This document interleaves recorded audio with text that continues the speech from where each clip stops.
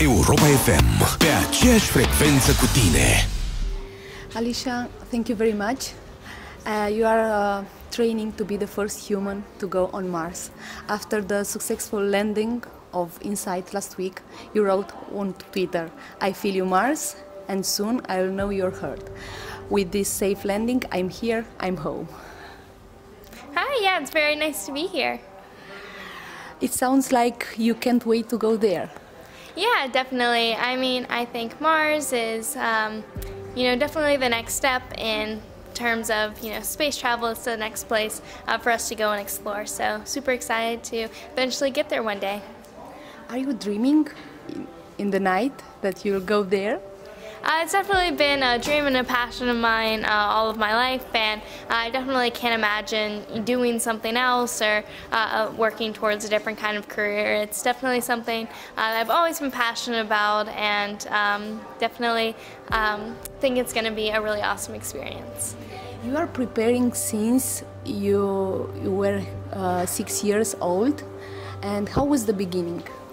I mean, in the beginning, I didn't know anything about space, and no one in my family really knew anything about space, and where I live isn't, full of space information, so a lot of it was just going to the library, asking for pictures of maps of Mars and books and videos of rovers landing and anything I could find about space and about Mars.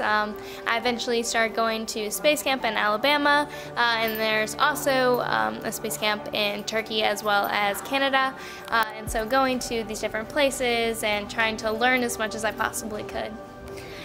How long you still have to wait until the first human mission to Mars? Do you know? Yeah, so right now the mission is set to be in the early 2030s, and it all just depends on how quick we can put together a rocket and get everything tested and get everything safe for the first people to actually go there. So right now it's set to be, in the next 15 years or so. So plenty of time for me to prepare and go to college and get ready for the mission. At this moment, are you sure that you will be the first human on Mars? I definitely think that if I continue on the path that I am and continue building a resume, that's a strong possibility. Definitely it's not 100% certain that I will be selected for the mission, because I would still be entering the astronaut selection process, but a lot of what I've been doing now is to make it so my resume is unique, because there's 18,000 people that apply and around 12 get selected, so it's very strict. So it's saying, I went to college, or I went and studied this at university, so how many other people did that? And so it's trying to have unique things on your resume that can help you stand out, so hopefully I'll have a higher chance of being selected. You decided to assume any risk. Why? I definitely think that there are loads of risk involved in going to Mars and going to space in general, and none of them really scare me or frighten me in any way. I think that learning about all of it all my life, I started learning about the dangers of space, by going to space camp and, learning that stuff at 7 and then continuing to learn more about it as I've grown up. So it doesn't necessarily scare me, and also, meeting with people who are working in the space industry, you see how passionate they are, and you see that safety is super important. There's tens of thousands of people that work to send one astronaut to space, and so all of them, check each other's work, and they're all making sure that the astronauts will be safe for the mission. There is any specific psychological training? Yeah, definitely. It's very important to not only train physically, but train mentally. I mean, you're going to be in a small space with the same people for an extended period of time, away from your comfort, away from your home that you're used to. And so it's definitely part of the training, and it's getting used to, being with those people, getting comfortable with those people. So it's definitely a different experience than something that we would typically have here on Earth, but it's all part of the process of getting there. I watched an interview with your father. He is also here with you. He said that he's very proud helping you to fulfill your dreams, but on the other hand, he's destroyed when he's thinking that the biggest day for you could be the last day when he can hug you. Do you discuss with him about this? Yeah, definitely. I mean, all my life, ever since I was little, you know, we've talked about the mission to Mars, and my dad has been a huge support and has traveled with me and has helped me find many of our opportunities. Has been there, you know, every step of the way. And something with the mission to Mars, you know, best case scenario, it would be, you know, a 3-year mission, for example. So when in doubt, it'd be like 3 years without like seeing each other. Obviously, there'd be communication, but still, it's not that same feeling. So it's almost like preparing for that part as well, and that's also another part of like the mental aspects of it, is leaving, you know, everything that you know and leaving all these comforts that you have here on Earth. Now you are taking classes in many languages, in many domains. Which domain is the most difficult and in the same time the most interesting? I mean, my school is an international school, so starting in kindergarten, I started learning all the subjects in 4 different languages, so English, French, Spanish, and Chinese. So that has been really awesome to kind of grow up and learn the language and the culture of all these different languages.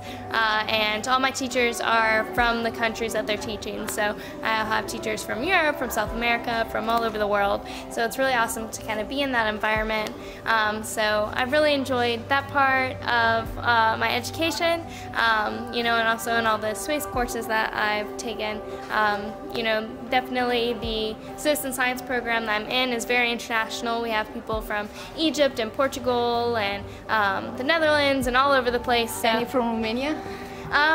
There could be, actually. I don't actually know everyone who's involved, and I don't even know how many countries we have involved, but it's super international. It's super amazing to learn from all these different people's culture, and you know, we're all coming together with the same interests of wanting to learn more about space. Which is the most interesting technology that you see in your career? I definitely think that one super awesome technology that we sadly can't use on the first mission to Mars, but right now it's going to take 6 months for us to get from Earth to Mars. However, we already have engines that can get us there in 6 weeks instead of 6 months. So that is a huge improvement, and so that's with the new development of plasma engines. So with these new engines, we can actually get to Mars faster and we can travel through space faster. But sadly, because we can't just throw new engines on a rocket real fast, they have to go through testings and be certified for space and be certified to actually go up. So we won't be able to use them on the first missions to Mars, but hopefully future missions will be able to get there faster. And it's definitely a super awesome technology that can help us advance in our missions to space. And there is no technology for coming back for the moment? Yes, there are plans to have return missions. You know, some companies and agencies want to have a return mission. So their idea for the return mission is to be, if we are on Mars for you know, over a year, while we're there, we would be generating the fuel for the return mission while we're hanging out on Mars. Since we're there for that long, might as well be doing something like generating our fuel to come home. And the last question, do you believe there is any extraterrestrial life on other planets? And if you will find any proof, maybe on Mars, alive or extinct, you will say to the world? Yeah, so I definitely think that, you know, somewhere out there is something, just because our universe is so big and so endless that it's almost impossible to think that there isn't, just because, you know, we're only so small in the giant universe. And as far as stuff on Mars, you know, there's been so many discoveries about water on Mars, and water is such like a main core for a sign of life. And so I don't think there's going to be green walking men or anything, little creatures like that on Mars, but I think there is a possibility for there to be like bacterial life. We found steam on Mars, so having warm water could be really beneficial for little bacteria that could be growing. So it's part of the reason why we want to go, and hopefully we'll figure it out one day. Thank you very much. Thanks. Europa FM, pe aceeași frecvență cu tine.